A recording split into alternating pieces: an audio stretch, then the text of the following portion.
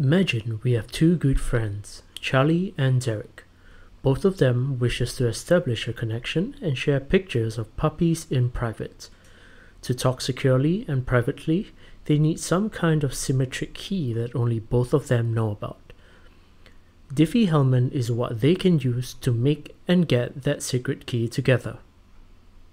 Let's put Charlie over here and Derek over there with their own machines. Both Charlie and Derek also have their own secret favorite color, which only they know of. We also have a public area in the middle, where public variables will float around in.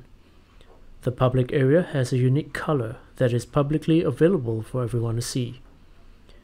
With the variables ready for mixing, both Charlie and Derek take the public color and mix them with their own private colors. This process creates an entirely new color for each of them. These new colors are shared in public space again, so the other person can access them. The key idea here is that these new colors cannot be unmixed, even if the public color is known. A spy will have no way of finding the exact color of Charlie or Derek with the mixed color and public space color. Finally, Charlie and Derek can add their own color into the new mix they received and get the same colored mixture.